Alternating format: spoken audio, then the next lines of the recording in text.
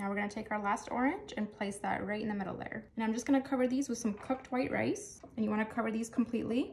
And we're just gonna flatten this out. Okay, now we're gonna take this and we're gonna add it to our preheated oven at 350 degrees. And we're gonna be cooking this for 15 minutes. Let's start by opening our tin here and removing that first. Ooh, is it gonna stay together? All right, there we go. We got our little rice cake. Okay, now I'm gonna take a plate, place that on top. Now I'm gonna flip this over. Ooh, nicely done.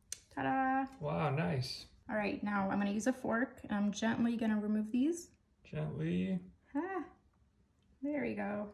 Okay, I'm just gonna start taking a couple of scoops from here and adding it into our little bowls that we made. I have to fill our last bowl over here. Now I'm just gonna add some black sesame seeds on here.